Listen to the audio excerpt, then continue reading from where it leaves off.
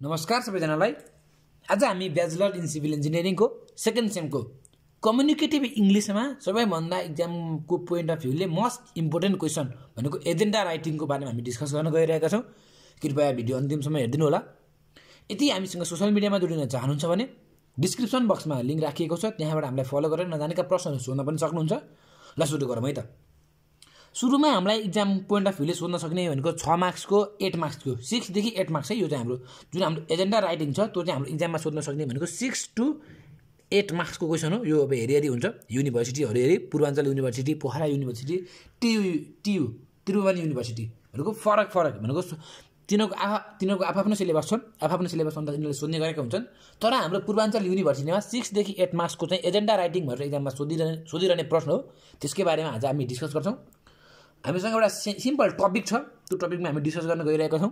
Question रहेको छ, suppose you are the secretary of the department of civil engineering, Kantipur city college, पुतली सडक, Kathmandu. Right a notice along with 6 point most relevant agenda for the 6th meeting of the department भनेको छ। भने चाहिँ एउटा agenda लेख्नु पऱ्यो हामीले। त्यो एजेन्डा कहिले लेख्नु भन्दाखेरि अहिलेसम्म हामीले चाहिँ 5वटा मिटिङ गरिसक्यौँ र अब हामीले 6 मिटिङ गर्न गइरहेका छौँ। त्यो मिटिङमा भएको डिस्कसनहरू हो कि नै, त्यहाँ आएका एजेन्डाहरूलाई चाहिँ हामीले त्यहाँ आएका टपिकहरूलाई चाहिँ हामी चाहिँ एउटा एजेन्डाको रूपमा चाहिँ हामीले बनाउनु पऱ्यो। क्वेसनले भनेको यही नै हो। 6th मिटिङ भनेको छ, क्वेसनले सिधै नै भनेको 6th मिटिङ र 6 पोइन्ट भनेको छ, हो कि नै। अब हामीले यसको बारेमा हामी डिस्कस गर्न गइरहेका छौँ है त। भनेपछि फेरि एकचोटि क्वेसन पढौँ। Suppose you are the secretary of the department of civil engineering, Kantipur city college, पुतली सडक, Kathmandu. Right a notice along with 6 point most relevant agenda for the 6th meeting of the department. अब यसको लागि हामीले अब एउटा बक्स बनाउनु पर्ने हुन्छ। सकभर हजुरले गर्दाखेरि चाहिँ यो एउटा पेजमा अट्नी गरेर गर्नु होला। अटेन भने अर्को पेजमा गर्दैन, के फरक पर्दैन। त्यही पनि एउटा पेजमा अट्यो भने राम्रो देखिन्छ, हो कि नै। डबल पेजमा भन्दा पनि। तर अटेन नअटेको केसमा चाहिँ हजुरले एउटै पेजमा चाहिँ यो टपदेखि है, यो बक्स चाहिँ हजुरले टपदेखि बनाउनु होला जहिले पनि। यसरी बिचमा बनाउनु भयो भने अट्दैन, डबल बक्स बनाउनु पर्छ, गाह्रो हुन्छ, नराम्रो देखिन्छ है त। त्यो पनि हजुरले चाहिँ यो बक्स चाहिँ हजुरले यो माथिदेखि बनाउनु पर्ने हुन्छ। सट्टा लाएर यहाँबाट यसरी लाइन तानेर यसरी बनाउनु पर्ने हुन्छ हजुरले बक्स चाहिँ। अब यो मैले 2 लाइन छोडेँ। यो 2 लाइन छोड्नुको उद्देश्य, अब 2 लाइनै छोड्न पर्छ भन्ने होइन, 3 लाइनै छोड्न पर्छ भन्ने होइन, 1 लाइनै छोड्न पर्छ भन्ने होइन।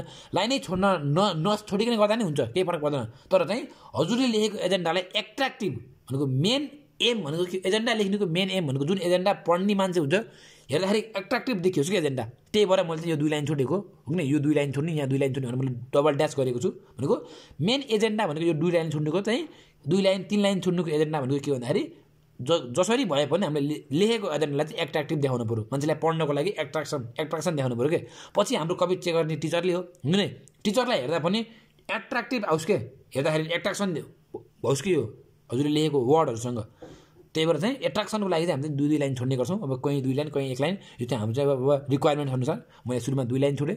म पढ्ने कलेज कान्तिपुर सिटी कलेज, त्यही भएर मैले कान्तिपुर सिटी कलेज, पुतली सडक, काठमाडौँ। फेरि 2 लाइन छोडेँ, डिपार्टमेन्ट अफ सिभिल इन्जिनियरिङ। हेर्नु है, यदि हजुर पढ्ने यहाँबाट पूर्वाञ्चल कलेज हो भने अथवा पुल्चोक इन्जिनियरिङ कलेज हो भने, मैले पूर्वाञ्चल भनेछु, पुल्चोक हो भने पुल्चोक इन्जिनियरिङ कलेज, पुल्चोक, काठमाडौँ। यसरी लेख्नुभयो होला। अब ठाउँमा पढ्ने विद्यार्थीहरू हुन्छ, कहाँ हुन्छ, यहाँ हजुरले आफ्नो कलेजको नाम यसरी लेख्नु होला, डिपार्टमेन्ट अफ सिभिल इन्जिनियरिङ। किनकि क्वेसनले भनेको छ suppose you are the secretary of the department of civil engineering भनेपछि हजुरले डिपार्टमेन्ट अफ सिभिल इन्जिनियरिङ लेख्नु पऱ्यो, 2 लाइन छोड्नु पऱ्यो। यो मैले बनाएको पहिले नै हो, मैले यो जुन नोट बनाएको, त्यही भएर मैले त्यो दिनको डेट लेखेछु। भनेको जुन दिन मिटिङ हेल्ड भएको त्यो मिटिङ हेल्ड भएको दिनको डेट लेख्नु होला, जनवरी 25, 2022। ठिकै। फेरि 2 लाइन ग्याप गर्नु होला।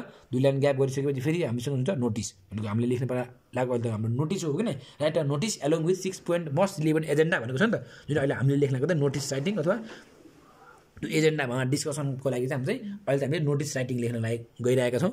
अब हेरौँ नोटिस है त। अब त्यसपछि के लेख्न भन्दाखेरि 2 लाइन छोड्ने। अब हेर्नु त, अब यता जति लाइन छोड्नुहुन्छ यसको आधी यता छोड्नु पऱ्यो।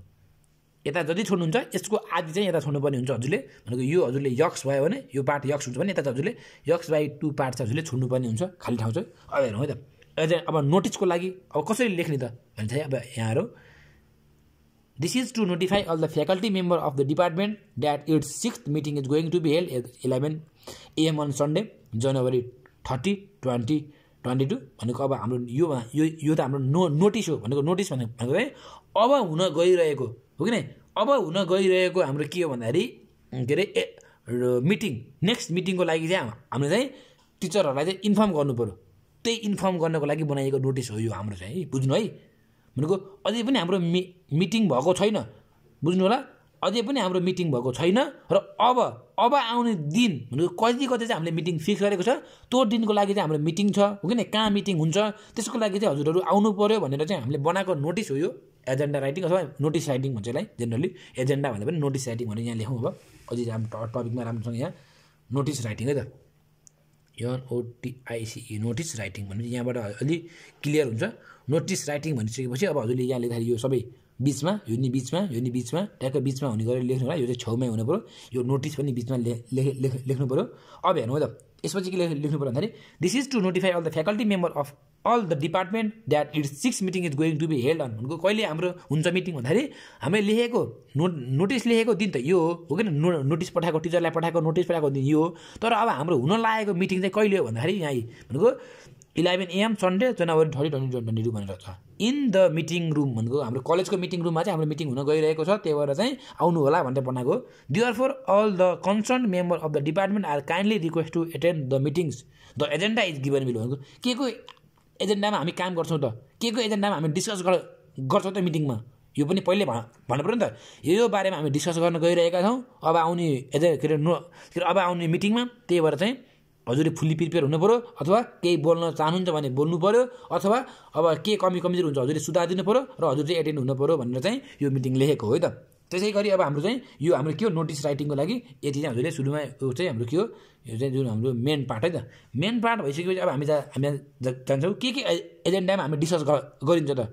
अब आउने मिटिङमा हामीले डिस्कस गर्ने एजेन्डा के हो त, त्यो एजेन्डाको बारेमा हेरौँ। अब हेरौँ यहाँ एजेन्डा हो, एजेन्डा लेख्ने सुरुमा यहाँ एजेन्डा लेखेर 2 लाइन ग्याप छोड्ने भनेपछि एजेन्डा भनेको हाम्रो 6 मिटिङ हो। 6 मिटिङ भनेपछि 6 पोइन्ट हाम्रो एजेन्डा नम्बर 1 भनेको appointment of qualified teaching personal भनेको भनेपछि अब नयाँ टिचर क्वालिफाइड टिचरलाई चाहिँ हामीले अब नयाँ छुन्न पऱ्यो, के अरे तान्न पऱ्यो, अथवा नयाँ टिचरलाई चाहिँ हामीले एपोइन्ट गर्नु पऱ्यो, किनकि हाम्रो कलेजमा सिट भ्याकेन्ट छ, त्यही भएर नयाँ टिचर छान्नको लागि यो हाम्रो एजेन्डा हो। भनेको यो एजेन्डामा हामी डिस्कस गर्छौँ है अब आउने मिटिङमा भन्न खोजेको। भनेको अब के हुन्छ भन्दाखेरि यो एजेन्डामा अब टिचर त छान्ने भनियो, मिटिङमा आएर भन्छ एउटा, मैले सरहरू हुन्छ नि त मिटिङमा आएपछि एउटा सर भन्छन् मैले चिनेको एउटा सर हुनुहुन्छ, उहाँले यो पढाउनुहुन्छ, उहाँ क्वालिफाइड हुनुहुन्छ भन्छ एउटा सरले। फेरि अर्को सरले के भन्छ भन्दाखेरि होइन हाम्रो गाउँतिर पनि हुन्छ एउटा सर, अथवा मैले चिनेको एउटा सर हुन्छ, त्यो उहाँ धेरै राम्रो पढाउनुहुन्छ, यसरी हो नि त। यो डिस्कसन हुन्छ क्या मिटिङमा आएर। भनेको के को आधारमा डिस्कसन हुन्छ भन्दाखेरि के को एजेन्डामा डिस्कसन हुन्छ भन्दाखेरि यही एजेन्डामा डिस्कसन हुने हो भनेपछि appointment of qualified teaching personnels. Point number 2 regularity of both teachers and student. भनेको टिचर पनि बेलामा आउनु पऱ्यो, कोही टिचर हुन्छ नि त ढिलो आउने चाँडो आउने टिचर हुन्छ। अब चाँडो आउनु त ठिकै छ, अब ढिलो आउने टिचरहरूलाई पनि होइन है, टिचर पनि छिटो आउनु पऱ्यो, टाइममा आउनु पऱ्यो, र विद्यार्थी पनि टाइममा आउनु पऱ्यो भनेपछि regularity of both teachers and student. Active participation of students in different project work भनेको चाहिँ विद्यार्थीहरूलाई चाहिँ सबै प्रोजेक्टहरूमा चाहिँ पार्टिसिपेसन गराउन सक्नु पऱ्यो होइन। विद्यार्थीहरू छन्, एउटा प्रोजेक्टमा काम लगाउने, एउटालाई एउटा प्रोजेक्ट भनेको सबैलाई चाहिँ भ्याकेट नराख्ने के खाली नराख्ने, कोहीलाई केमा चाहिँ कुनै प्रोजेक्टहरूमा चाहिँ काम लगाइरहने। अर्को छ पर्चेज अफ टेक्स्ट बुक्स। अब हाम्रो लाइब्रेरीमा पनि बुक्सहरू कम छन् भनेको नयाँ बुकहरू किन्नु पऱ्यो, त्यसको माने एजेन्डा हुन्छ हो कि नै।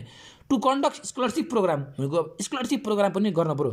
भनेको अब हाम्रो अब कोही हुन्छ नि त गरिब विद्यार्थीहरू पुवरहरू हुन्छन् हो किन, अब ट्यालेन्ट हो किन, ट्यालेन्ट तर पैसा तिर्न नसक्नेवाले हुन्छन्, भनेको त्यो विद्यार्थीहरूलाई चाहिँ स्कलरसिप पनि प्रोभाइड गर्नु पऱ्यो। To conduct scholarship programme.